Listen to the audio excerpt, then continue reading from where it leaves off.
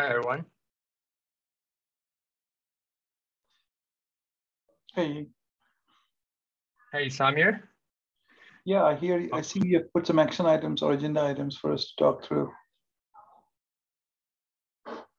Yeah, we had proposed 2 topics in our today's agenda with E. Yeah, I think that sounds good. You want to wait a few minutes if Steve's joining, or? Yeah, we can wait for Steve to join. Okay. And in the meantime, Pratish, I see you have an agenda item as well. Anybody else has any other agenda item? This is a technical discussion. Typically, we start with the technical and we do the projects on Thursday, but yeah, we can do the 2 project specific ones once we cover. I think probably a few other PR reviews, comments to go through. Kind of want to reiterate what Samir said. We usually take up the roadmap and project management items on Thursday, but we can spend some time if those items are shorter, because I know the Thursday time slot is not great for China time as well. Yeah, I propose to start with the technical one first, because with Shive and you present, Pratish present, let's get the technical things out of the way first. Yeah, either ways. Is Pratish here? Yeah, Pratish is here. And how about if you guys are okay? Steve's not here yet. How about I become the meeting chair for today? And yeah, sure. Okay, sure. I think, sorry, I think Steve is on vacation this week, so we can start. Okay, let's start then. I propose we start with the technical discussion first, and we start with what Pratish agenda item is, and then anybody else has a technical, and then we go back to the 2 project specific items from Yi. With that, Pratish, you're ready? Yeah, so basically, I added a specification for adding I did a specification for certificate constraint. Basically, when a signature is generated and it's verified, what all properties the signing certificate chain must satisfy. I have added the spec for that, so wanted someone from Microsoft to review it. It'd be good if we can ping Roy to review it. I tried pinging Roy, but apparently, yeah, he didn't reply. So, hey, hi, Roy. Hi. So I was going over this thing. I have added a requirement for certificate, the certificate chain and signing certificate and time stamping certificate. What are the constraints we want on that for Notary? So it would be good if you can review the doc.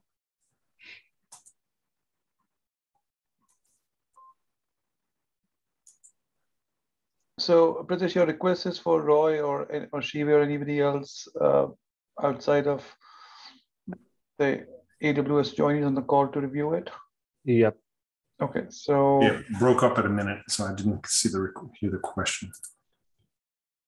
yeah, Roy, we request you to review the PR from Pratish. Yeah, I saw it. So 162, I take it. Yeah.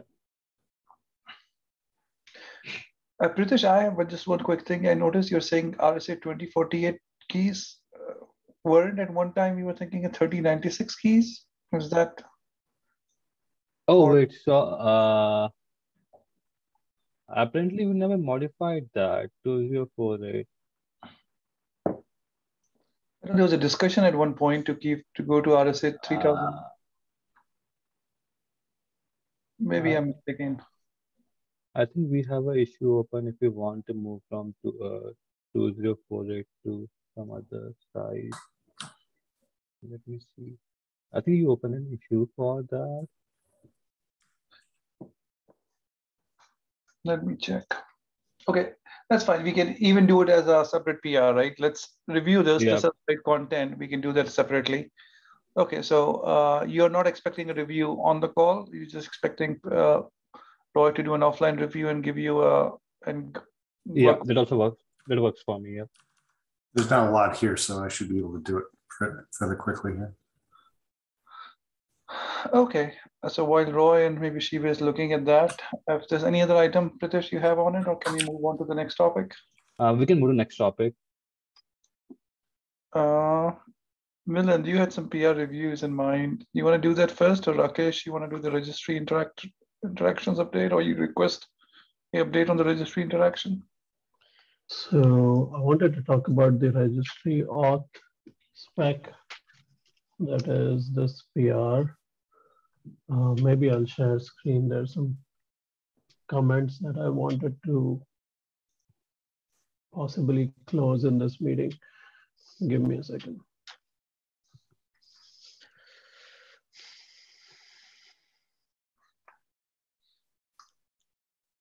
Payman, if you're taking attendance, can you add everybody on the call in the attendance? I think most of us forget. I noticed you adding your name. Can you add everybody's name? You mean attendees? Yeah. Yeah, I'm adding it. I'm typing it. Okay, thanks. Don't worry. I like that. Yeah.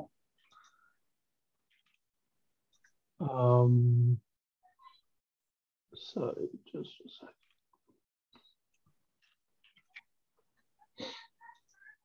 I am not sure. Let me try this again. Okay. Okay, is my screen visible? Yes. Okay. Shiv, I just wanted to go through. I saw that you responded on the registry auth.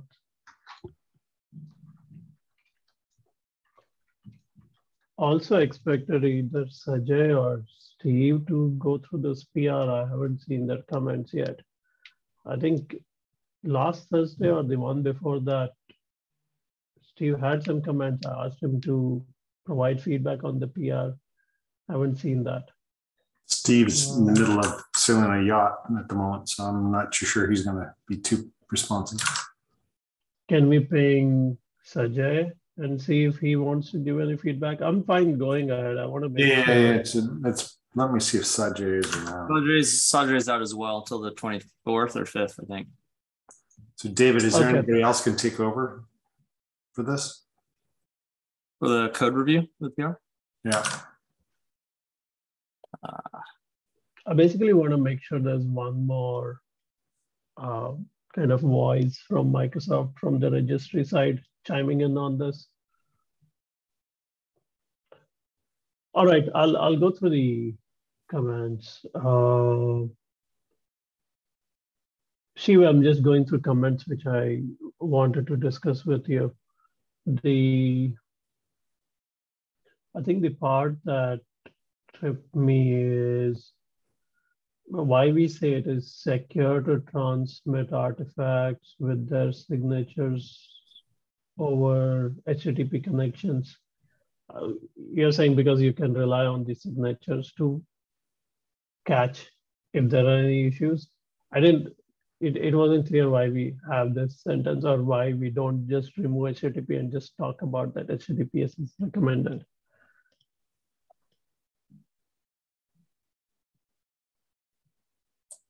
Yeah, I just say it's recommended to transmit it to via HTTPS. Because we are transmitting the signatures, signatures are having the integrity and the authenticity for the signature itself. So it's secure to transfer it in any methods. So including HTTP. Okay, you're basically saying we can send content over HTTP. Signatures, I understand, they're self-authenticating. And because these signatures are over the artifacts, if there are any issues, the signatures can be used to detect them. Yes.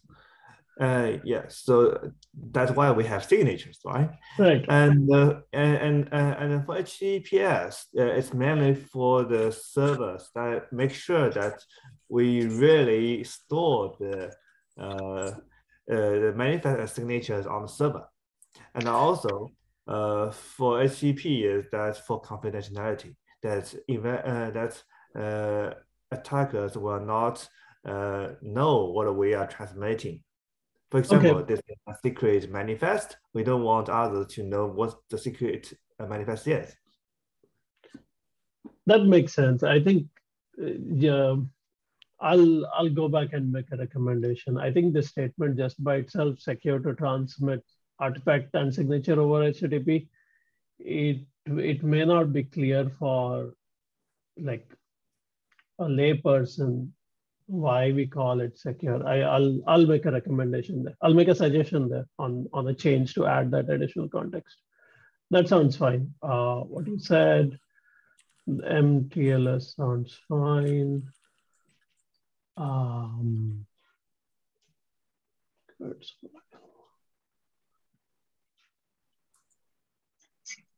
Okay, that is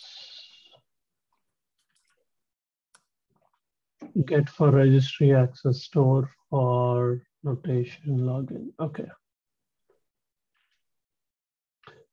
Yeah, this last one, the credential file, I was trying to see if we can get away from storing unsecured credentials. My only point was if Docker already provides some default credential helpers, I think they have ones for Windows and Mac. Yes, there's a question that for one. it, Yeah. So if you install Docker, you will find that Docker will install like something like Docker credential helper WinCred on Windows. Yeah. Then it does not install anything on Linux. It was install OS X keychain on Mac OS. And for the latest Mac OS, Docker will install Docker desktop on the Mac OS. And if you don't turn on the Docker desktop, you will not able to do any operations on the Docker credential helper. It will just fail. Sorry, if you don't turn on what? Docker, you said Docker something. Docker desktop. Docker desktop.app. Oh, okay. That means notation will have a hard dependency on Docker. Okay, my and also there's another issue here is that what if a person does not want to install Docker and he want to use the notation directly? Totally, I understand that case as well. I think what I was leaning towards was, and I think that was the question here, which commands from the credential helper, you said get for access and store for notation login. So when we do notation login, we'll store those creds in the provider, is it? Using the provider store command?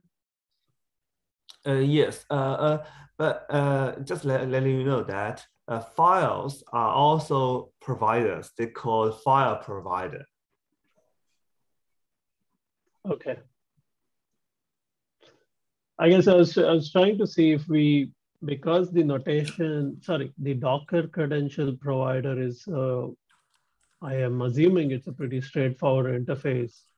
At a minimum, it is some user provided script. And then it's user's responsibility to store it in a local file or a secure location. Yeah. If we can. How do you use the notation CLI out of the box? Oh, we can. Right. Yeah, maybe that is a good question. Either there isn't a credential provider and you have to provide CLI login credentials for every command. I'm just throwing out options. These are the options. We say we don't have inbuilt support for credential providers, which means you have to provide the username and login for every command. So that'll be like for every sign and verify, you have to provide that. Or you use the Docker credential provider. And the simplest Docker credential provider can just be a script, and we can give an example script, but we don't specify what the destination is. You figure out the destination. If you want to store it in a file, store it in a file. If you want to install Docker and use their secure credential providers, use that. That is one option that we can take. And this is where I wanted more feedback. I think we can do the same thing that we did earlier. I'll create an issue just for tracking the local credential file till we get more feedback. I think all of the other content is good, and we can do implementation on the other content. The local credentials stored with unsecured, one more debate there. Does that sound fine?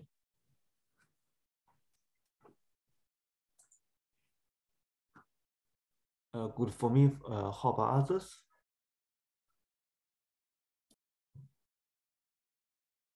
David, Samir. Yeah, I'm thinking that when you say among these two options, you're not taking a one-way door with your proposal, so I like it. But I have a follow-up question, right? No, no, no, it's not that it's a one-way door. We are saying portion of the spec that will go forward and approve is the credential provider, which uses Docker credential provider protocol. But local credentials, unencrypted local credentials, and I mean, it has to be unencrypted. You can't, there's some password at some level. We will keep that open. We'll track that in an issue and come up with an option. If we want to support it or not, what are the alternatives? Okay, so this is similar to the other open issue we have about encrypting the private key stored locally then. Kind of. I think the issue here is, I think this becomes a bigger blocker to getting started experience if we always rely on Docker credentials. So we probably have to resolve this before RC1. Okay. All right, the last one, threat model. So the threat model, we haven't started working on it. We have a bunch of specs: signature, policy, signing and verification process, plugin. Each of them have their own aspects for threat model. I was thinking each of them will have a section which details the threat model. Yeah, I think instead of a section for each part, we should have a centralized documentation. Say, hey, this is the threat model. It covers this, this, and that. We could do that. I don't mind doing that too. Just that the owners for different specs are different people, and it would be good to. Does that work for you? Like, I don't mind having a single doc, but we can have sections owned by, like, for example, directory spec that you worked on. It would be preferable for you to own the threat model associated with that. Whereas the plugin and the signature, I think I worked on portions of it. Pritesh worked on portions of it. So yeah, we are comfortable driving the threat model there. I mean, the threat model, we should have some kind of consistency on the threat model, and that's why I needed to be in a single doc, just to be consistent. If we put it into different docs, then it's hard to make it consistent. No, I agree. In terms of having that central model is easy for anybody to review and kind of get the complete picture. We'll go with that, the central doc. I will create sections in it and have different owners. I'll tag different owners to contribute. And it's not that it'll just be disconnected sections. We'll have to, based on the signing or verification workflow, it touches upon all of these pieces. So that sounds good. I'll create a doc and I'll drive how we want to get inputs from each of these spec owners. This sounds good. I don't think we have any major thing other than the local credential file. All right. There was one more, that is the Give me just a second, pulling that up. Melinda, Yes, while you're sir. doing that, can we go back to 192? Yeah, sure. Or actually the other one on there, where was it, 162? Yeah, 162. Yeah, let me open that as a project.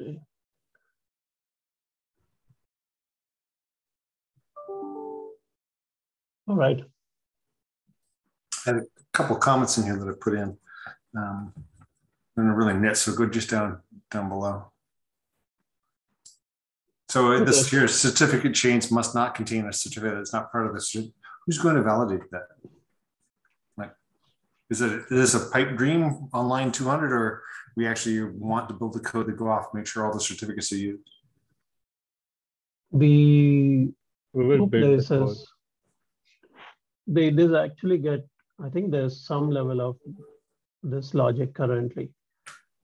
This happens in two places. When we generate signature, because we treat all the signature generation logic as plugin, even the local key based is treated as a plugin. There's a verification after that, the minimal verification that will sanity check the signature. That does some checks, and then the verification logic will also do these checks. Okay, so you think we will actively keep code in to validate that all the certificates are used? I think I think the specific point here is you are not having any certs that is not part of the chain. So you're making sure the chain flows from a issuer to its issuer right till the root. And if you find any other cert in between, I think that's where it'll flag. Yeah, because at some point we might say should, and as long as we chain back to a root, who cares if there's extras? That's the question I'm having here. Is there a case that we need to support to have that? No, it's just extra work on the server side to go and validate that all the certificates are used. And why do we care if there's redundant ones? So we are processing the certificate chain anyway for the EKUs. And that the cert chain is valid as in. Correct, but it could be valid and there could be extra certs in the bag. Who cares? So one thing is like we don't want to support cross-signed certificates as of now. It has nothing to do with self-signed certificate. It's whether, hey, there's 100 certs in there. We only built a chain of 12. Yeah. Who cares whether the rest are there? So then I need to perform the code need to perform all the permutation combinations because they can be in any order, right? So basically, out of 100, I can have like compute 10 chains out of it. So I have to perform version for all the 10 chains there. Like this is to simplify what we're trying to achieve here right now, the simplest code possible. Like, Well, for example, the simplest is to just say, hey, we built a chain out of the bag, and as long as it chains, who cares, right? The question here, we'll put in an extra thing and say, hey, 100% of the certs must be used. And I'm wondering what we gain by making that statement. I think it reduces the complexity, right? If so we are saying a few things. There is a single chain, and there are no extra certificates. If all it does is reduce the storage. No, I don't. It makes the complexity of having to build the chain and keep track of how many certs were actually used higher. Yeah, here's my bit. We do have a Golang library to verify that statement. So that basically we need to implement our own crypto library. We need to implement our own crypto library for basic constraint anyway, because Golang library doesn't account for basic constraint. So Golang library doesn't account for CA or path length anyway. So we have to do that work. I agree that it's a nice to have. The question is, I don't understand what the value is for making it a must. That's all I'm saying. If you don't have this condition, that means, so first of all, we said there's a single chain. There's also a statement in spec, multiple places, also in here, that they're ordered. Okay, so the logic relies on starting with the. But it really doesn't have to be ordered because the certs point at their parent anyway. Right? I'm just trying to figure out whether we're setting the bar higher than we actually need to. That's my question here. I think we already debated this in signature format, right? Whether the certificate chain needs to be in order or not.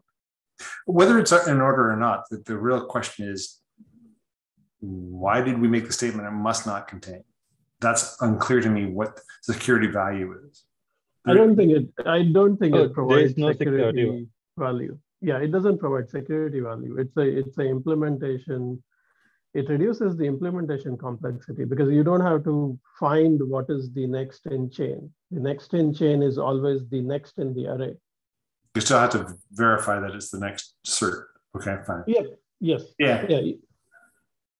But once we get to the root, who cares, right? Once we get to the root, you could have certificates after the root, which you could ignore. Right, but that doesn't say that. It says here, we walk back up to a root we trust. And if there's other additional certs in the chain, we're going to fail.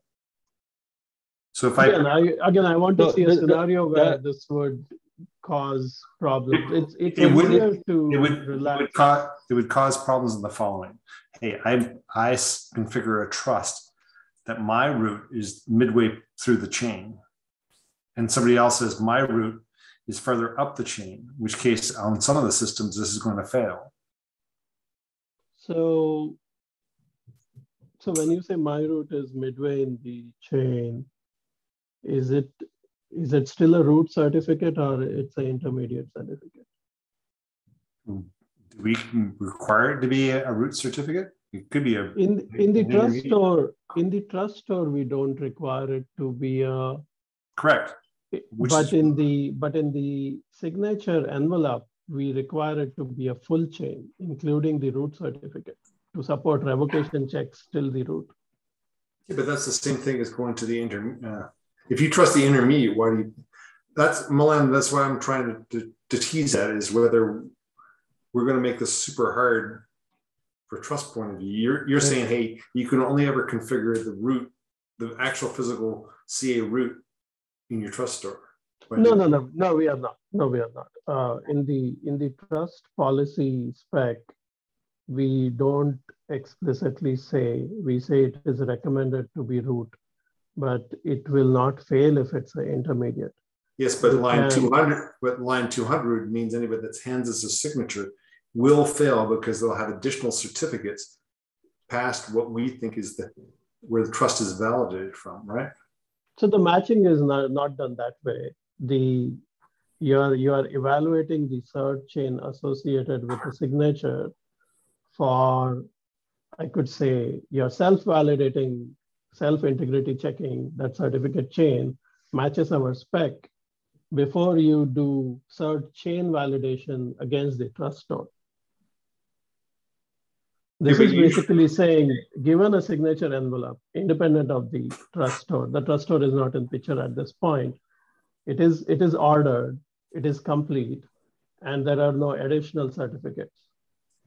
Correct, but the problem here is you don't do any curl checking past what you think is the trusted root in the trust store, correct? No, we are not. We are walking the entire, so the reason we require the full certificate chain till the root, irrespective of what you intended to anchor on in your trust store, is because you may use one intermediate to anchor on in your trust store, whereas somebody else may use a higher one, or somebody else may use a root.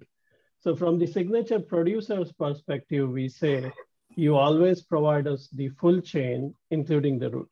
The verifier can anchor on any intermediate in that chain, in the trust store if they wanted to. Now this validation is done independent of the trust store. Before we do cert chain validation against a trust store, you're saying, I got a signature envelope. The signature envelope, as I'm validating it independently, the certificate chain has to be a complete certificate chain, ordered, And in that context, it is saying should not contain additional certificates. That has nothing to do with the trust store at this point. It's still weird. Because once you get to trusted root, you're not going to check his issuer to see it's been revoked. So you have no way to validate it. So why would you even bother going past what you think the trust is? Sorry, come again. Could you repeat that, Roy? I said, let me turn the video off because in case there's bandwidth problems. If there's a trusted root and it's the midway through the chain, in theory, you shouldn't go and look at its parent and say, has it been revoked? Because the person's telling you this is his trusted root. I think we had discussions. We can debate that. We had discussions internally on this, and it was a better security position to do the revocation check against the whole chain. We haven't finalized our revocation feature and details of that. So 200 locks us into having to keep track of all the certificates that are used. And this is the in the signature envelope, even before, like this is talking about specifics of how we validate the certificate chain. Let me pull up the signature spec. Give me just a second. Well, then I'm just saying that this is tying the server to do a potentially more expensive operation that doesn't give them a lot of value. That's all I'm saying here. From a security point of view, I think I'm looking at it the opposite way. This simplifies the implementation logic because there are assumptions here that this will be in a specific order, and then how each certificate is related to next one in the array. It is saying they're related by n and n plus 1 are related as child and parent. You can't have a different certificate in between. So how about this? Like, well, finish your thought, but let's park this discussion. If we can take it offline. Yeah, let's move on. I'm asking a question here whether we signed up for doing more expensive operations that have no real value to the customer. That's all I'm saying. Yeah, I hear you, Roy. I wasn't. So let's just move to the next comment. The next comment was the next one. The certificate chain valid at signing time. The notary must not enforce validity period nesting for certificates. But that's kind of weird, isn't it? Is the leaf node certificate is time valid, but its parent is not? Yeah, that's the catch here. Actually, the specification, I think RFC allow in RFC, I forgot the number. They allow you to have child beyond the parent's validity. X509 RFCs. Okay. But, we want to allow that. It's just that we want to make sure when it was signed, the complete chain was valid. We don't care how your certificates are organized. Like you can have your child go beyond your parent, but at the time, all should be valid. Maybe we need to clarify here with an example. I think that. Yeah, I'm just saying the wording is weirdly worded. That's all. Somebody could think of a better wording here that makes it a little clearer. That would help.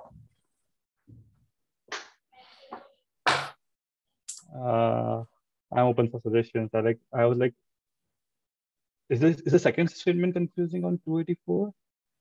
It's line 2. It's 204 that was confusing for me. Okay. The notary must not enforce the validity period nesting for certificates. I think that the terminology itself, what validity period nesting means, may not be clear. And what is the implication of that? I can put some reference there. So those were the two comments. Just for reference, go on to yeah, for the reference, I just got this from this talk.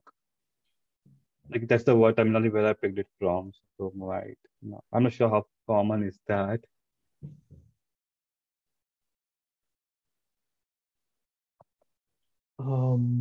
Very old RFC. It's not an RFC. It's basically an implementation guideline someone wrote from New Zealand.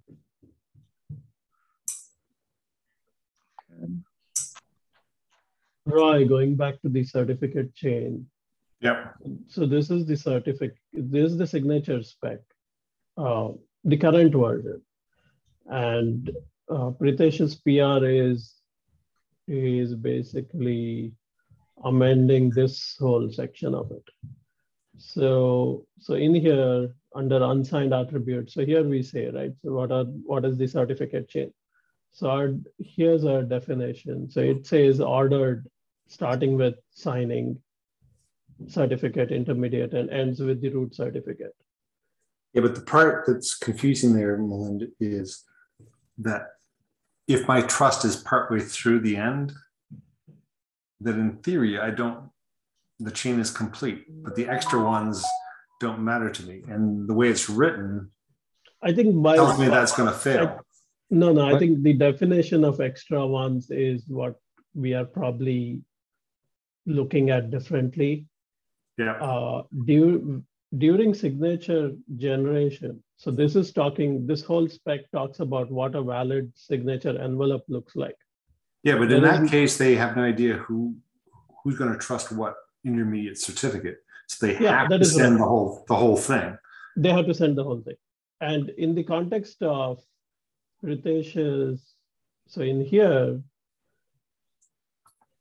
so when it's saying that is not part of the certificate chain, if you still had the whole certificate chain till the root, right, and your anchor was midway between it, the certificates after that midpoint are not considered outside of the certificate chain. They were still part of the full certificate chain. What we are saying is having certificates that are totally unrelated to this certificate chain in that certificate chain attribute in the signature.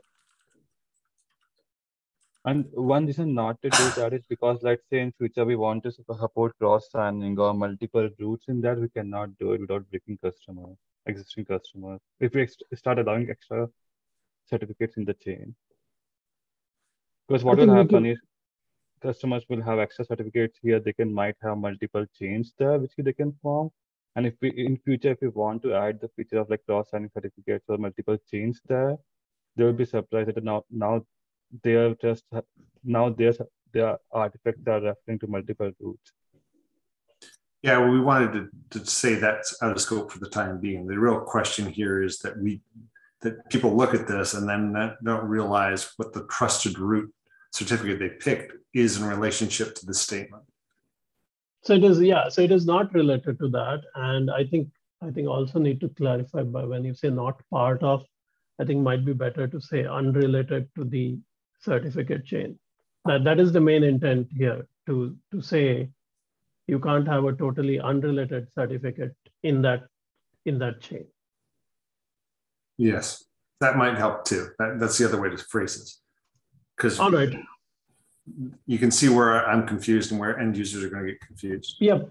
I mean, also that we are reading only this particular section without having an idea of like what other pieces it relates to. All right. Okay, I'm gonna remove my waiting for comments to say approved, Pratish, assuming you're going to fix this so I can unblock you. Yeah. So any suggestions for last comment? How should I reword or rephrase that? The last sentence, do not for.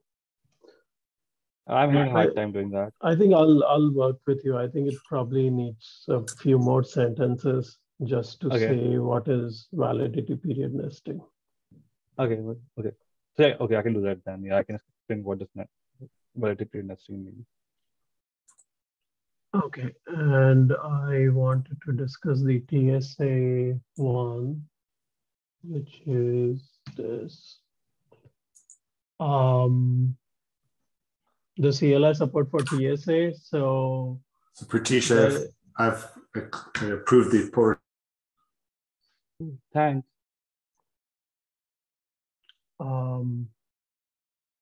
This might be related to one of the items that Fenman wanted to cover. So we have implementation of TSA signing in Alpha 1. That is correct. But there are still open items related to it. So I've just listed these. I'll go through them. The idea or kind of the line we drew was for RC1, we want TSA signatures to be generated, but not to be verified. And we can debate that if we want to change that position. So this is still required for RC1. If somebody says sign, do we pick a default TSA, or we always require them to specify like a -TS, which TSA server to use? Is TSA a must for signing? TSA is a must for, so basically if you don't sign with the TSA, Yeah. and you verify the signature after the signing key has expired, it will fail the signature validation when we do signature level, verification level is strict. Okay. So TSA is a must. Yeah, basically we are using that for trusted timestamping. No, I hang on. wouldn't say it's a must. I would say it's recommended. If you're using strict signature validation level, so here, if you're using this, you need a trusted timestamp. No, if it's not there, it should be fine, right? What do you mean by that? Timestamp signature is always optional. If I just want to restrict it to the 1 month period, and I'm having certificate of 1 year, I want to do it that way. I don't want to timestamp. Timestamp is always optional. It's a counter signature. Sorry, can you repeat that? So, for example, I don't want to timestamp. If you don't want to timestamp and you're okay with artifact not validating after the signing certificate expires, that is fine. But I think for most cases, users will not understand that difference till things start failing. Yeah, so we can say it's recommended, but they can opt out of it if they want to. Yeah, there's a debate of how the switch should be supported in the signing CLI command. So that's easy. That's by default, we don't support, by default, we don't use TSA unless you are specified. Okay. Otherwise, we'll have a problem that is with default TSA server we are using, we don't have a public default server. It must be because TSA is a service and not as a tool. We cannot just have a hard dependency on some service, right? Yep. I understand that. And also, it's not a must. It's a may or recommended. So, first, users need to know what they are doing, right? And also, strict is very strict. And I don't think most people will just use a strict verification level, right? I mean, it totally depends on how customers want to do it.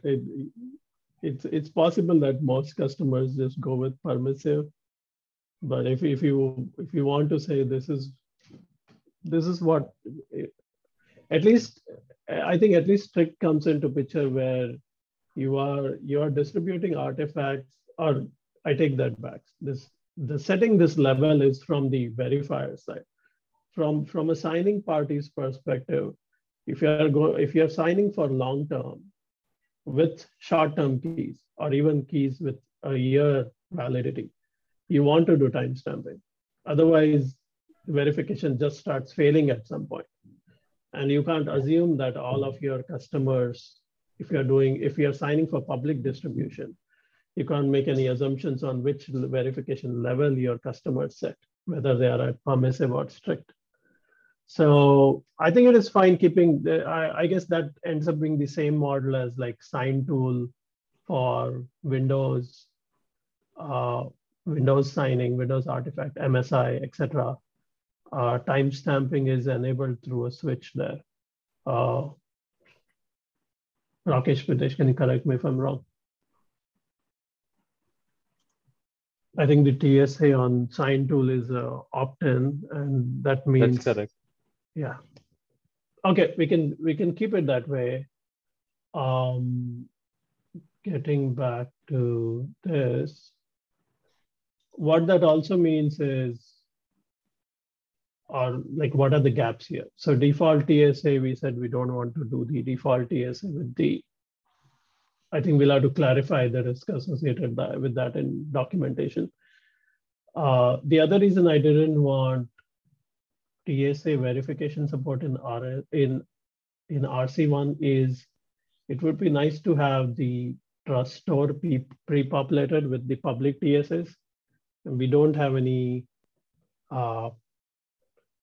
default trust store work scope for RC1. That'll be beyond RC1, how we want to do either public CAs or public TSA certificates, distribute them as named trust stores.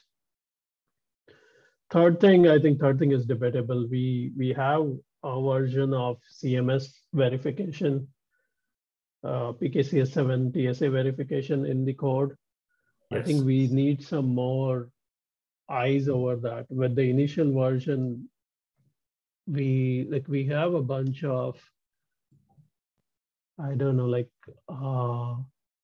we use the ASN1 encoding from Golang, but we have all the layers above it, the CMS specification coded by us, as in coded by eBay.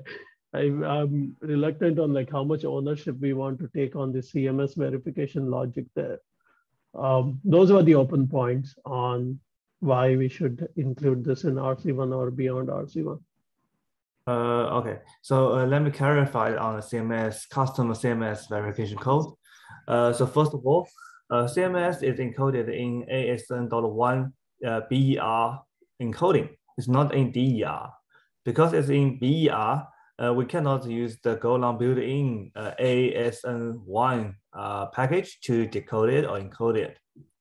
So that's why we have an extra layer to convert all the BER encoding into DER, so that it can be consumed by the Golang built-in library. That's first. Second thing is we don't have a mature CMS library in the market. Right. So that's why we have this customized CMS verification code. Can you repeat the BER versus DER encoding, the BER versus DER?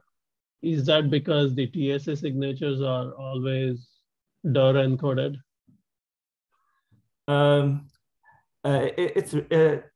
Okay. TSA signatures are in the form of CMS, and CMS is in BER form.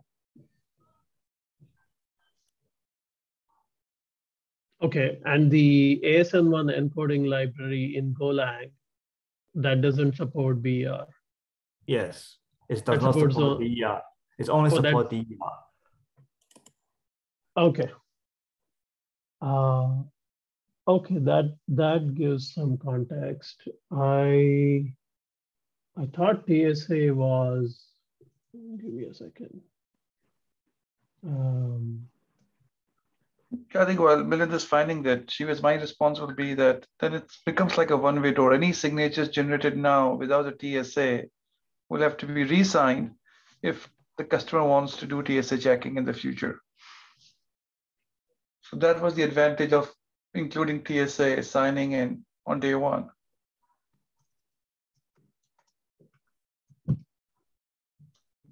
But that's not a big gap, I guess. Customers can always re-sign if they want to do TSA verification. Okay.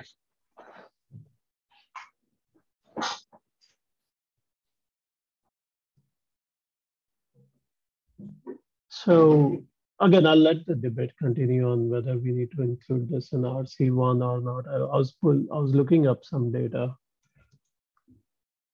And also, I paste a link in the chat window so you can learn what is ASN.1 BER and DER and what's the differences.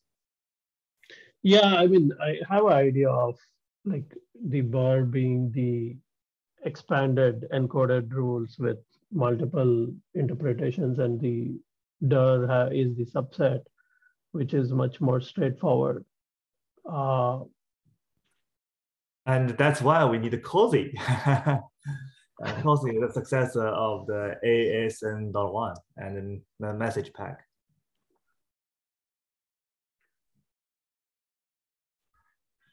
I think I mean C, not COSI, sorry.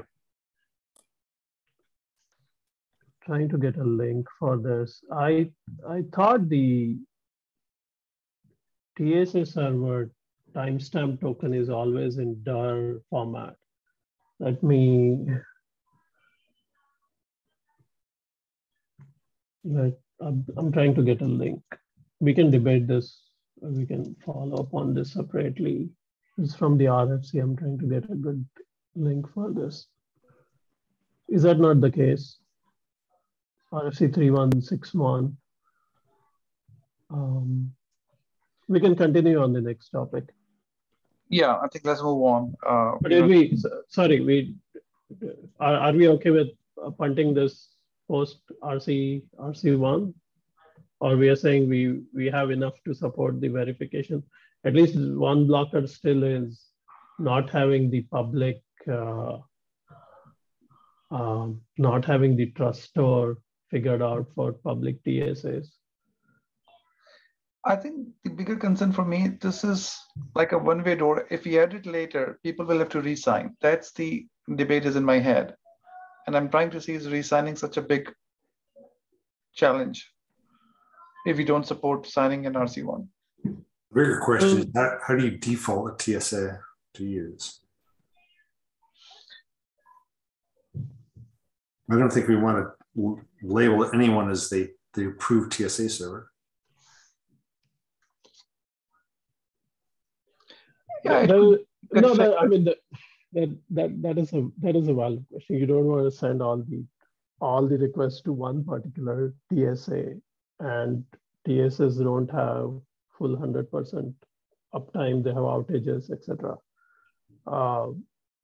You can force people to use TSA by making the -TS required. That is one option, or you can keep it optional. So there are different ways of achieving the same thing. I posted the link, the RFC link, where it has at least it says for the HTTP timestamp protocol over HTTP is a DIR encoded timestamp response. Yes, but if you look into the response, you'll see, okay, the response is BIA encoded, but the content is BIA encoded, and okay, so okay. I can think of offline with you. No, that sounds good. I mean, you're saying that we have to deal with BER at some level anyway. All right.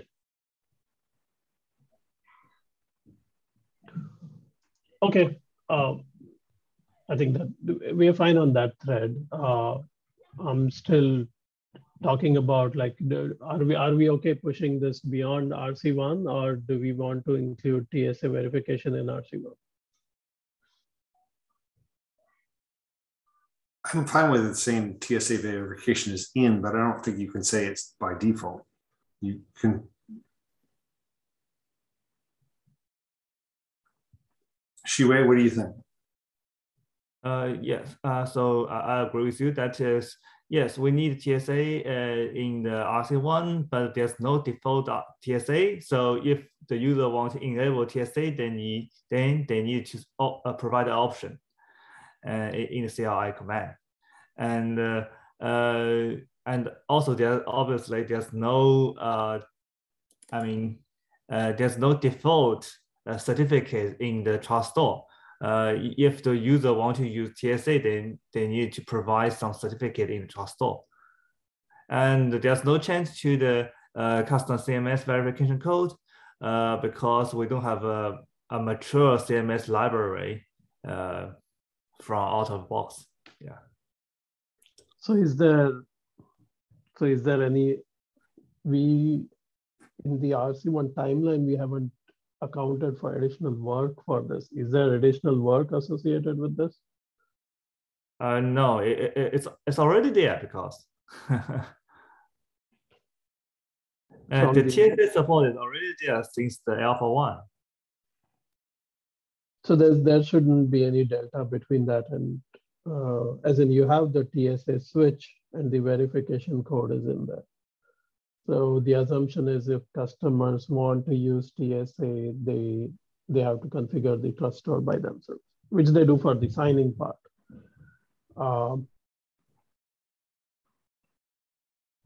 All right, I'll make a pass over the implementation and see if I have any other concerns with that, but that sounds good.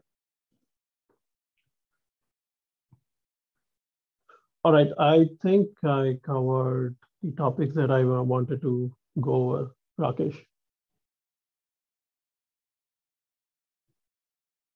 Yeah, I wanted to bring up the register interactions work because currently I'm working on the end-to-end verification workflow, and I'm at a point where I need to write code that uses registry interactions, like fetching the signature manifest and then the signature envelope blob.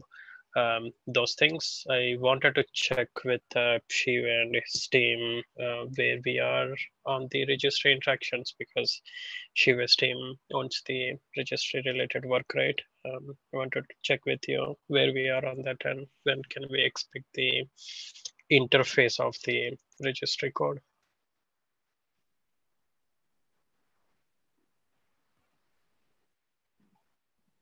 Shiva, are you there? Yes, can you repeat the question? So you are talking about the API of the registry code. It's already there for the ORAS v2 API, ORAS Go here. So I also think that part is owned by us, right? Yeah, the registry code is owned by you. Yeah, and also how we deal with the registry is also owned by us. So okay, so Ian and Feynman, can we just go through the Google spreadsheet for the details, the detailed items? I think we have some gaps. Yeah, Feynman, do you want to bring it up? Let me share my desktop. Okay.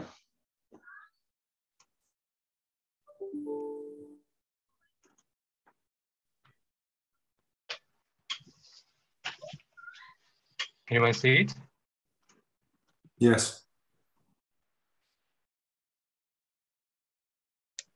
So Shui, which part would you like to jump to directly or start from the beginning? So for the registry related stuff, the first one is the registry authentication. We are pending for the spec to be merged. Once the spec is merged, we can start on the registry authentication coding, and that's owned by my team. And also, there's parallel work related to the registry, that's a signature pushing and pull. And also it's there in the work items list.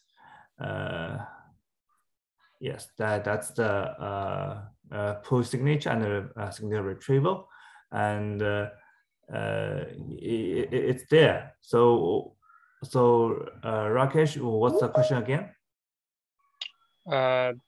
The question is, I'm currently working on the verification workflow, right? Where I will be needing the signature envelope and then signature manifest, and then run that through the verification code. So I will be using the registry code that your team is going to build, and then pull those artifacts.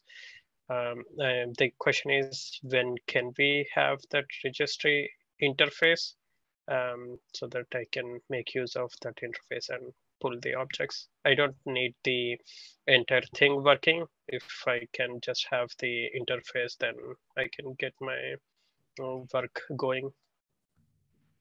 So, okay. we can provide it later. And what information do you need?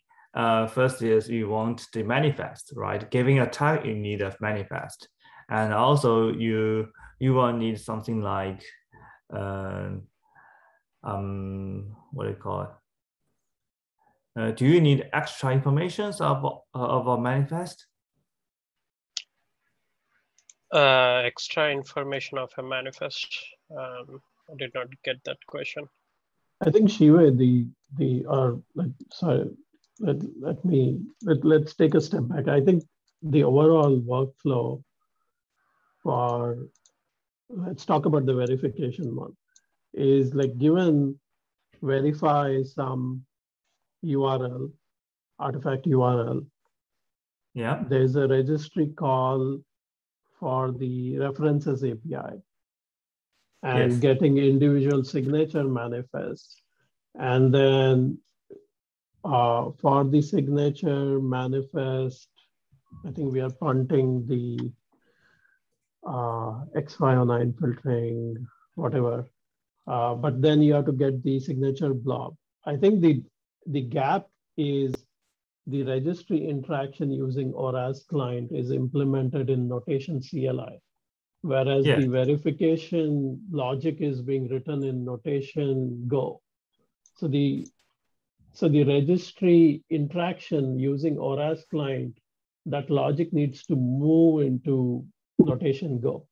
Yes. I think the registry auth portion of it, the Docker credential and the local credential that we discussed last time, that can stay in notation CLI, one portion of it. But when you get to the notation Go layer, you are going to use the ORAS client, give it an auth token, and should be able to make the references API call and the pull push wherever required.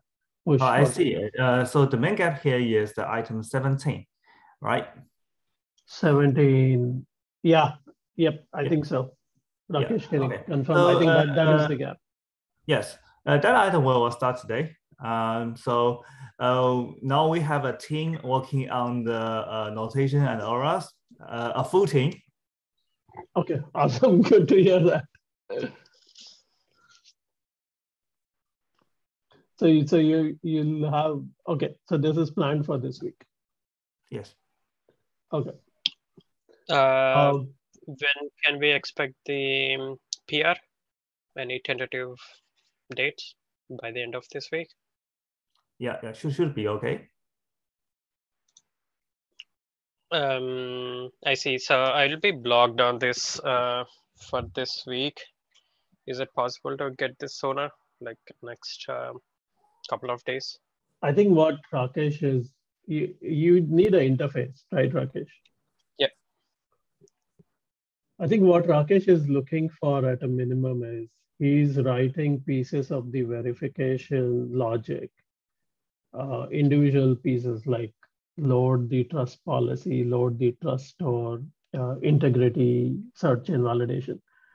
I think the minimum that he needs is a class, a placeholder class or an interface with methods that will do the registry operations. And maybe behind that, we can define it however. I remember Sajay a long time back said, we don't have to have the concrete, like you could rely on the local file system based references if you wanted to. We can build that in at this point if we wanted to, but that's the minimum that we want. Some contract, some interface, placeholder that the rest of the verification logic can be coded against. But if it is faster to do the refactoring and move it, it's going to be same effort. I'm fine. I'll let you make that call, Shiva. But that is the minimum that is required to unblock Rakesh. So is there anything else that I need to be in for? I have to go cook some supper here. No, I think we're good, right? At least from my standpoint. No, yes, I also need to drop. So I have one more important thing is about the code review. So as all you know, and all we know, that is we are planning on all the PR reviews. So the review authentication and reflection notation to notation Go and all the coding effort, we'll send a lot of PRs. And the PRs are dependent on PRs. How do we deal with PR reviewing? So I have been trying to unblock that as much as possible. So right now, and I'll try to make it. Malin, can I ask a question? Where are they blocked, on the Microsoft side or the Docker AWS side? For which part? For any of the pull requests, where we have with Logjam, is it because of one side versus the other, short resources, or is it just in general? It's in general. I think previously we didn't have more involvement from Shive's team, so we were short on reviewers. We had Kim available, and after he went, there was a gap. Then we changed the review process. Also, we didn't want to rely on Steve or Niaz to approve or wait for them to give approval. So we changed it to 2 code reviews from either of the organizations, and then 1 final approval from me or Shive. So essentially me or Shive have maintainer rights for the implementation, so any of the notation. And what I'm doing is, for example, there were a couple of verification PRs that Rakesh submitted, Pritesh reviewed it, and I reviewed it. So it got 2 reviews as in 2 proper code reviews, not just saying I approve this. So it got 2 code reviews, and I pinged Shive on that saying this got 2 reviews, I'm merging it. So I think that is a pretty lightweight in-between process that we can use to expedite. But on the same token, I think what we want to do is we want to make sure that valid feedback is heard, and we don't run ahead and merge prematurely. So for example, if there's a PR where, say, Pritesh raises a PR and Rakesh puts in some comments, get addressed, I review it, Shive reviews it. If there's a review feedback from Shive still that is unaddressed and not closed, I wouldn't go ahead and say, I approve it as a maintainer. I would wait for Shive's comments to be addressed. That makes perfect sense, 100%. All right. Shive, does that answer? Yes. And for the item 17, that we will start with a small PR and following with a bunch of small PRs. So I will ping you once we have a PR. Okay, and then Sylvia's PRs, the first set I approved, the second set I have to go through. And yeah, from my side, I've been trying to unblock PRs. Okay. Okay, sure. Okay, so basically, just let me summarize that. Yes, we still for any PR we need to be approved by you and me, right? Yeah, by you or me, either of us. Yeah. And if there's and also we need approvals from 2 different organizations. No, we relaxed that. We relaxed that. The only difference there, Shiwei, is if there's open comments unaddressed by the other company, that company has to resolve it themselves. We can't override their comments, which is perfectly fair. So can we document somewhere? I'll try to. I'll. That's a good ask. I'll get it done by Thursday. Okay, I gotta go. Okay. I think we're done with all the technical items. I don't mind staying over another 10-15 minutes for Finman's items. Yep, same here, Finman. Yeah, but I need to job. So Finman, I need to job, and I need to attend another meeting. Sure. So Samir and Yi, I think we still have 2 topics that, yeah. Do you think we still have time to discuss it? Yeah. Let's work through it. Let's answer your queries. Yeah. Okay. So we can keep this thread in this meeting. Yeah. Actually, we sorted out this spreadsheet yesterday with Yi and Shui, and for the next step, we want to prioritize and figure out the timeline for the RC version. Yep. So we want to confirm it in this meeting. Yeah, we also highlight some items that have been completed, and some items that were a block issue. Yeah, you might find some different color with highlighted. Yep, I'm with you so far. Yeah, go ahead. Actually, we focus. Yeah, actually we focused on the items that have been assigned to Shui at the beginning of this spreadsheet. I think for the first one, this has been completed last week, and so we marked it as the green row. Okay.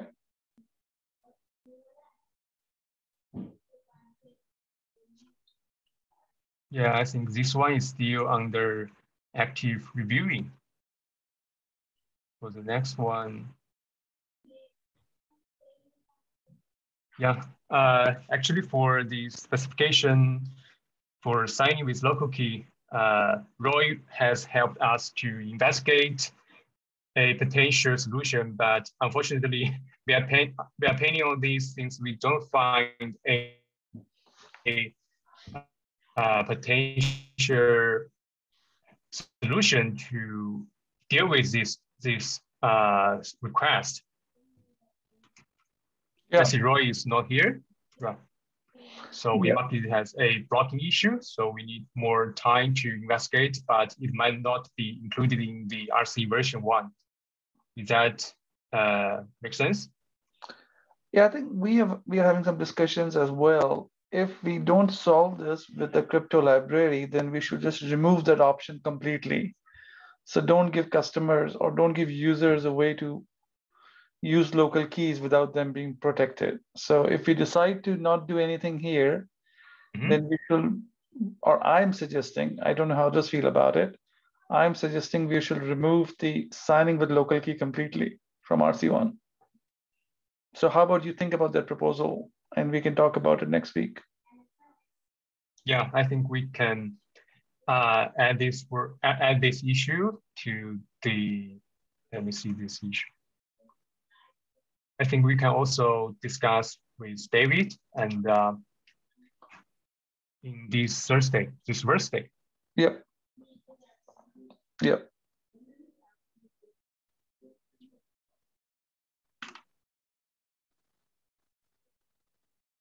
Yeah, let's go back.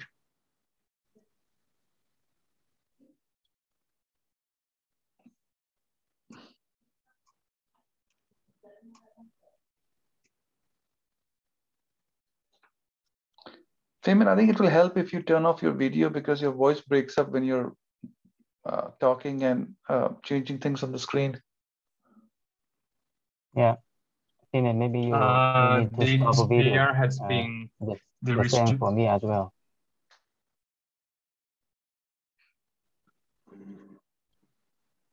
Sorry? Feynman, you need to try it again. So every sorry, I didn't maybe follow you need it to up. stop the video. Okay, so I will try to reshare it. Yeah, and stop the video, Feynman. Okay, yeah. I think it caused by my networking issue. Sorry about that. Not yet. Now it's comes on.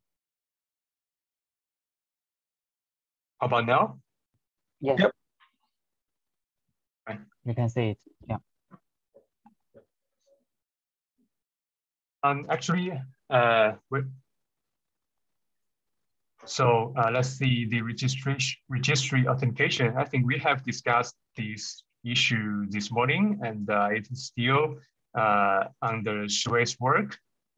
And Shui has did a lot of work after maybe Rakesh or Kritish, someone else comments. Yeah. I think we are pretty close to closing. I think by Thursday we'll be able to close the registry out. Yeah, you should probably mark it as work in progress on that one. Just change the date to work in progress. Just write WIP. Okay. Go ahead with Yeah, the next. I see. Do you want to give any comments? I mean, maybe we can first agree the work items for RC1. Then we can walk through details if we have time today. If not, we can do it offline to mark the progress.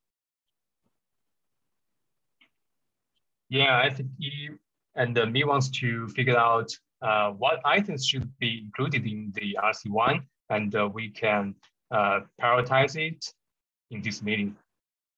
Does that make sense? Yeah.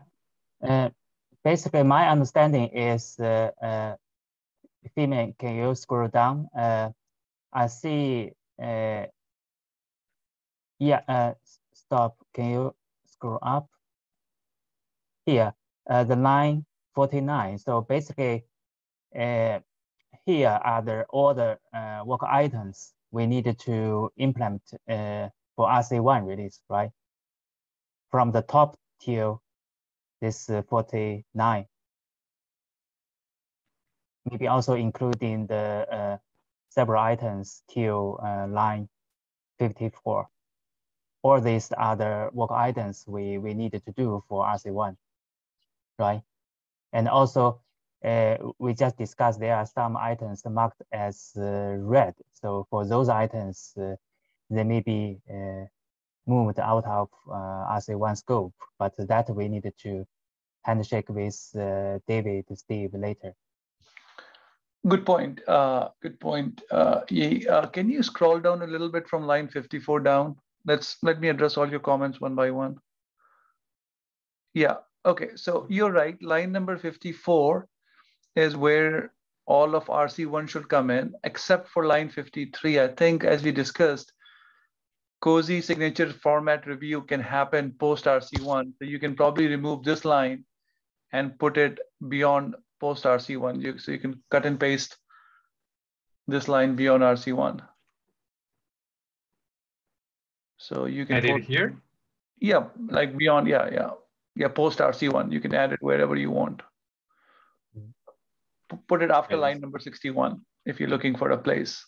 Okay. I think when you copy, you want to copy the entire line, right? So it's easier if you just copy it. Sure. Yeah, you can select line 53, yes. And then you can strike out that line or remove that line. This line. Okay.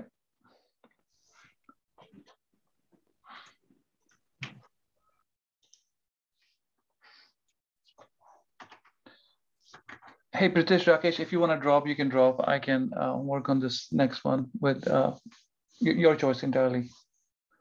Well, I will drop. Thanks. Sure. Thank you, Pritish. Rakesh. Yeah, I think all of the other things I think belong in RC1, especially line number 53. Because if you think about it, if you can't inspect a signature, then users have no way of learning about the signature on an artifact. So yeah, up to line 53 is required to answer your question. Can you scroll up again, Feynman? There are some items marked in red. Yeah. In this part? Can you scroll up again? Keep scroll up. I remember some items mentioned not in RC1 scope. Yes, this one, line 12, we needed to handshake with David later, Steve. I remember there is other item. I agree with, first of all, let's finish line number 12 discussion. I agree with line number 12 that if we cannot encrypt the private key, then we should remove line number 12 from RC1 completely. I agree with that proposition. Let's see what David has to think about it. Now, are you moving to line number 14 now? You want to discuss about line number 14? Yeah, for number 12, we will discuss with David to confirm it. Okay. And we propose to move it out of RC1 scope. Hang on. Let's be very clear what we are moving out of RC1. If we do not encrypt it, then I'm saying we will not even have a way to sign locally with RC with in RC1. So when you go talk to David, tell him this, that Samir is saying, I'm not speaking for Milind here, but what I'm proposing is, if we decide to not encrypt the private key locally, then we should not let anybody sign with the local key either in RC1. So that let me means, add yeah, even you can take a note, and that means maybe some document work we needed to mention this, right? Yeah, we need to make documented, and we may have to even remove the current implementation as well. If we don't, because we don't want to release a security product with a gap that we think people may use in production. Yeah. If we remove the encryption part, we should remove the signing part with local key as well.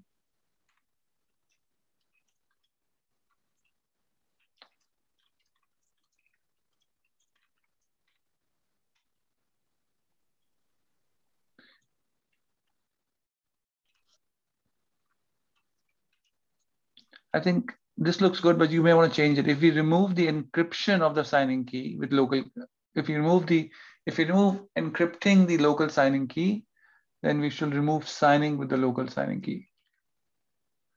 Yep. That's my proposal. Is much better. Yep. If you want to discuss with it. Yeah, just a temporal comment, and we can discuss it further. Yep. Yeah, we can reface it, and also later check this with Sri as well. I agree with you. So for 9.14. Yep. Yeah, I think we discussed this already. This can move beyond RC1. I'm okay if you want to cut and paste the line to beyond RC1.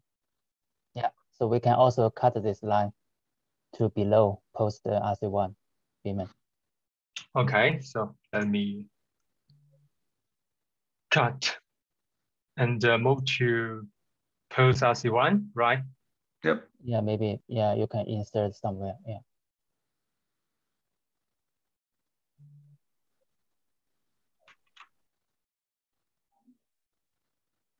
Okay. Ready. Yeah. Let's go back. Okay, so then we basically have all the work items for RC1.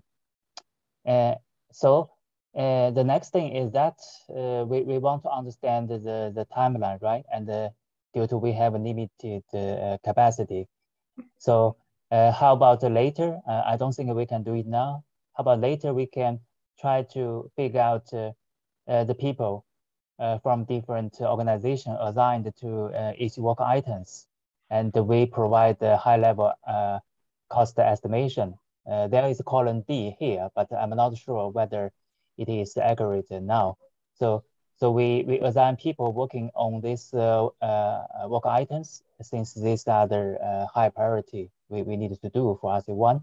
Then we provide a high level estimation. Then based on the estimation, we will have roughly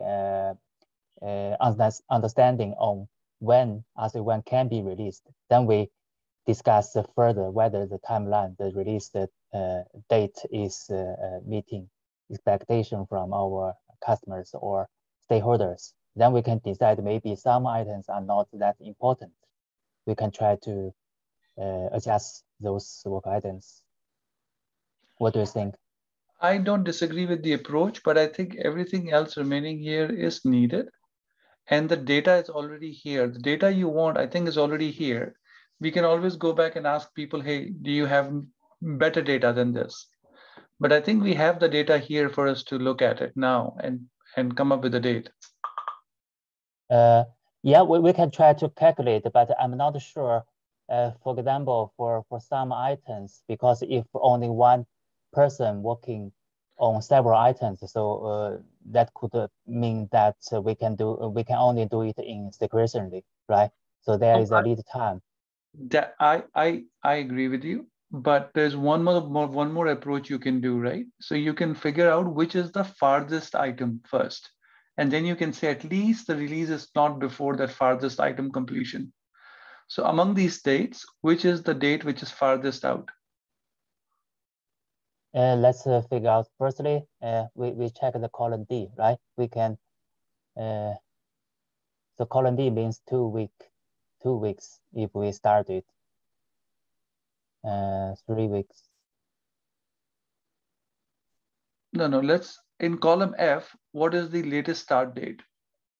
In column F, what is the latest start date? Which date is the latest start date in column F? Column F, start date.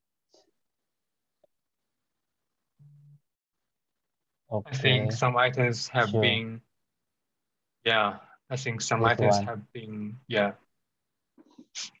have been confirmed from the end of this month. I think this might be the Scroll latest. down. I think the latest is the signature inspect. I looked at on my site. Scroll down. Yeah, signature inspect is the latest. If you look at line number 53. 53, okay. Or 52. Yeah, this one. So this 52, is the latest. 952. Mm. Okay, so F52 is the latest date I see. So we know it's not before the end of the month. So it's probably, and then we have 4th of July here. I don't know if you guys, okay, so I'm thinking it's not before 7/4. I don't see this item completing before in the next 2 weeks. Based on the existing data we have. Based on the existing data we have, it's not before 7/4, right? Yeah, but we also needed to consider the column D effort. So maybe some, yeah. I agree. So we at least know it's not before 7/4. Okay, we know that. Now let's look at it again and see which one of the rows are unassigned, which don't have an owner. So let's look at line number 49 as an example. Line number 49, we said bug fix, code cleanup, quality, line number 49, right? We don't have an assigned owner to it. Have you guys, like, from what I see, people are fixing the bugs as they are going. But after all the code is checked in, there'll be some work required. Here, we don't have an assigned owner here. If we don't have an assigned owner, that means this will start after all the work is complete, right? All the other work is complete. Yeah. This to me is a challenge, but this can be parallel, right? This work can be parallel. Can you guys go back to Shive and check, hey, can this work happen in parallel? I can check with Milind if this can happen in parallel. Yes. Okay. Let's look at line number 50. Can we assign an owner to line number 50? Is this something you guys can take ownership of it? License, notice, and attribution. We don't have an owner for it. Can you guys take ownership of this item? Yeah, for this one, we will check with Shive, right, Damon? Well, I think this is more of a project management, a program management. Can you guys help with this? This is my first open source project, so I don't know. So I'm just. I think for this item, you are mentioning to add the license headers to each of the code, each of the each of the segments of the code, right? I don't know what all is required. I'm saying this is my first project. I don't know what all is required. If David knows about it, can you take ownership of this item and work with David on this? Okay, at least Fabian and we could check with David on this part. So if this is purely the product management work, of course, Fabian and I can take it, no problem. Yeah. Okay, sounds good. Okay, let's look at any item. Let's start going up line one by one. So now hang on. Now, so as you have taken up these items, right? Can you give a possible start date on these items so that when we finish it? So can you give a possible start date on line number 50 and line number 51? 50 and 51, right. How about we update it after check this with David, and we will inform you from the Slack, right? We have that channel. Yeah. Okay, let's go up then. Line number 46. So line number 46 is also either. So we need to ask Shive and I will ask Milind, who is more good at this? I think from what we have seen is Shive's team is looking at integration tests quite well already.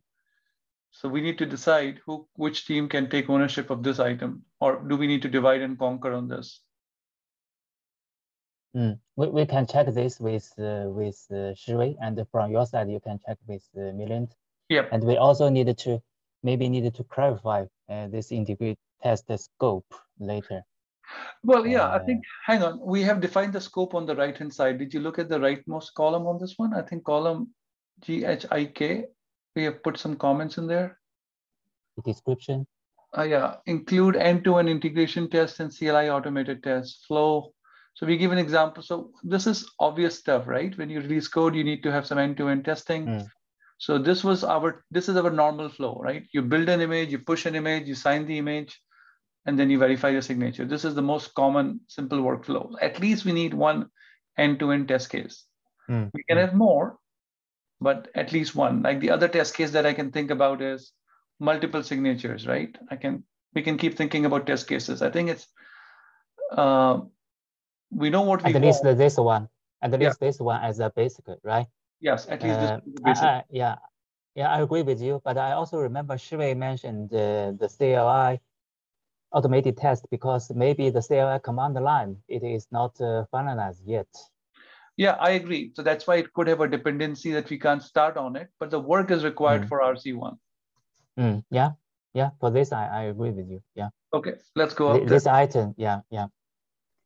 We can check this with Shiwei, and later we can come back who will be the best team or the owner for this item. And also this item has a dependency on the CLI command line spec. Yeah. I agree. Hey, Feynman, can you move up and show me column number? Yeah. Okay, good. Okay, let's keep going up. Yeah, we scroll up, Feynman.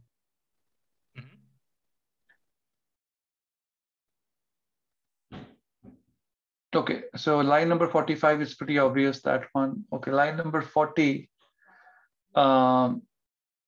This is already assigned to Milind. It is waiting on the spec to complete, and that is the first line item he had. So Milind is still working on it. This work has not started. Yeah, so you think the verification extensibility should be included in RC1 or move it out? I think it has to be in RC1. I completely believe it has to be in RC1, because we have talked about plugin extensibility for signing. We should definitely talk about verification extensibility. So spec is TBD, need to confirm priority. So that's what you guys are asking from me. That's the question. Yeah, that's a question. I can check with Milind, but I completely believe this is a requirement for, so I will get back an answer on this one by Thursday. But I believe line number 41 and 42 is needed, because just like we say, we want to give others, for example, we just said, right? The example we just said that we will not support local signing, right? If you don't support local signing, then we need to let users build on their own. And hence, I think plug signing extensibility and verification extensibility both are needed. But I'll talk to Milind to be sure. Okay. Yeah, I think this might be a small risk, since we still we haven't had this back yet. I agree with you. Okay, let's move on. Yeah, all of these items are complete. Anything marked in green is complete, right? So skip it.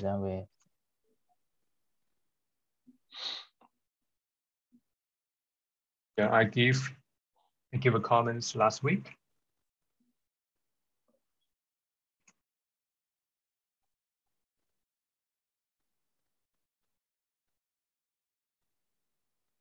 Yeah, as for number 27 to number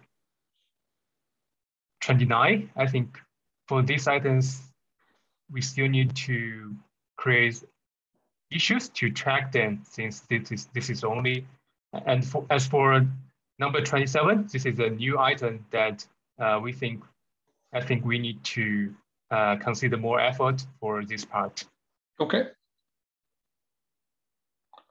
And I think this is what Rakesh was asking. Rakesh was saying, how quickly can you give him an API so he can write some end-to-end testing? Today on the call, Rakesh was asking Shive, saying, hey, Shive, can you do these items sooner? That is one of the items. In the end-to-end test? No, Rakesh said he's going to get blocked, and hence he was asking Shive when he will have registry authentication figured out for pushing signatures and pulling signatures. So this is the stuff that we were talking about in the call half an hour ago. Yeah, I remember. Yeah, the 927 related, right? Yes, both push and pull, right? 27 is push signature, 28 is pull signature, 29 is filter the signature.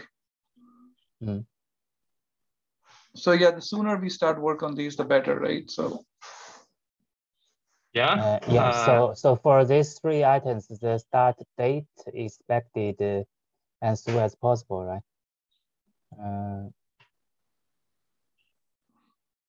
Yes, and I think we can communicate this with Shive later. And Shive also mentioned this review process. So at least one of Shive or Miot can approve this PR. I think that is fine. That can speed up the review process. Yep.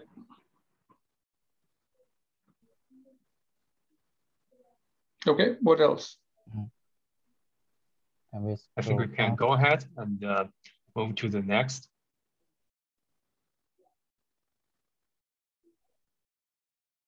So as for number 23,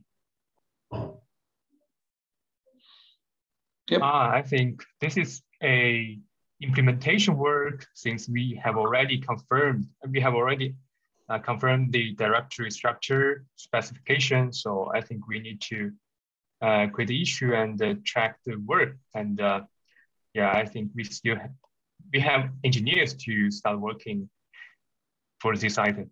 Okay, good. Maybe, yeah, I think it can be started this week. Yeah. Nice. So we add a date for today. Good. Yeah, this is start date. Yeah. Scroll up. Number 21. This item can be started when the spec of a sign has been confirmed. The sign spec, so I think the sign spec is still under construction since I see Steve has a PR to include it, but he didn't add the detailed design, the prototype for sign command. I think we can go to the related PR. So this item means it requires the sign spec has been confirmed, then we can start it. I agree. But is this something internally? Yeah, I agree with you. I agree. Okay. But we should consider this had been a little bit delayed since I remember Steve is out of office this week. Yeah, that's fine because people can still make progress. I think we can still make progress before the finalized sign because what we have today works. We just need to make it better. Yes, agree. And yeah, this should be some refactoring work. And as for the registry authentication, it has a dependency on row number 13. Yeah, this PR. Yep, I agree with you. And we talked about this with Shive about half an hour ago, and Shive said yes. So this is where we need help from Shive on registry work so that he can unblock Rakesh. It has been confirmed in today's meeting. Yep. Let's go. Let's move on.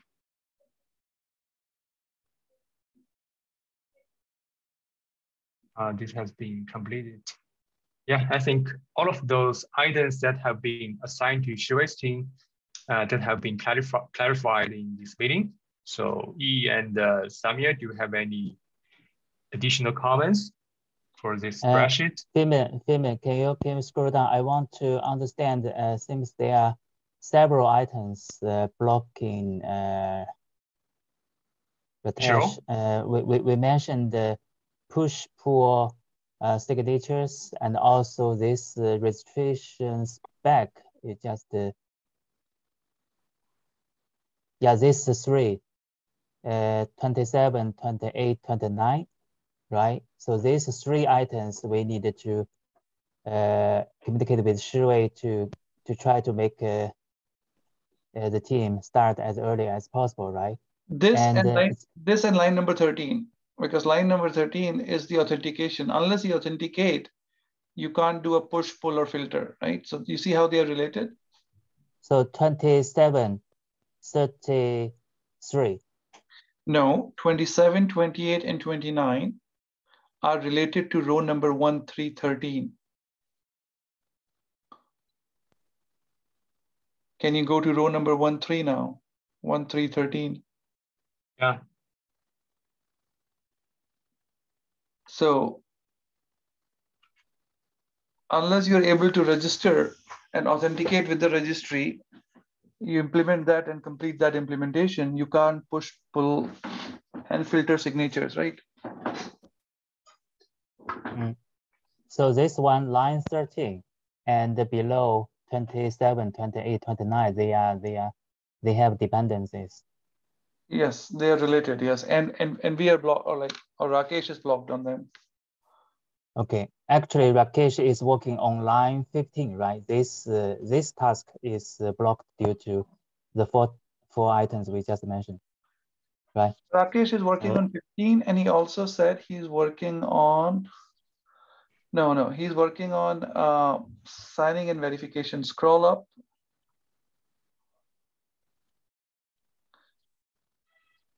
Yeah, he's working on line number 19. Okay, 15, 19.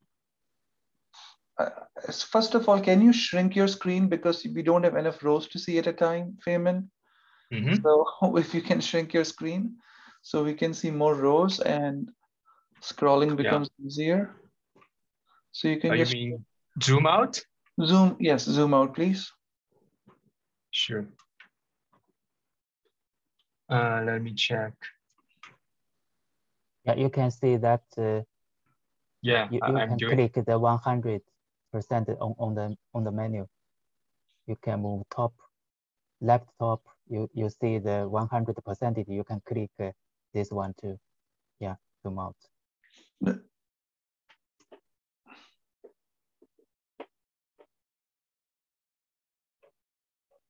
Then you can scroll up to show from 9:15 till.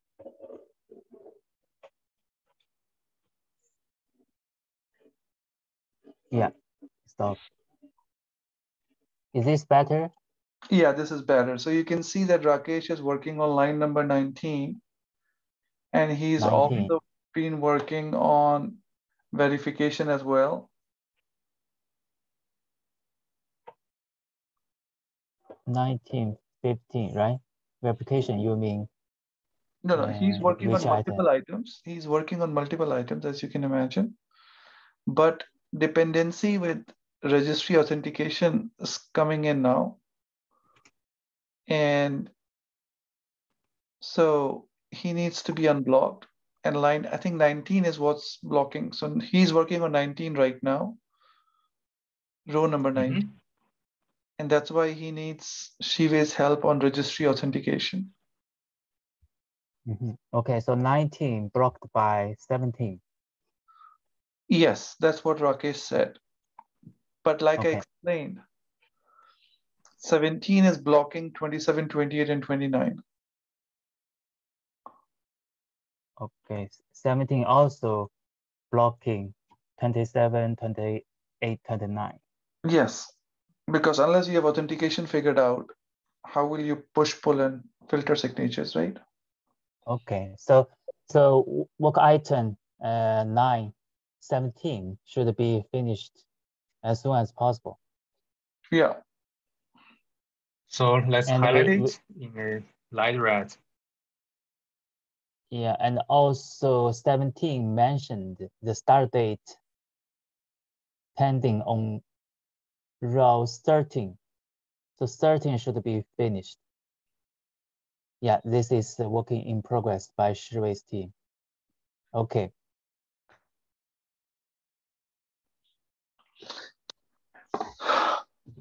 Okay, so after 13 work item completed, then it will unblock line 17.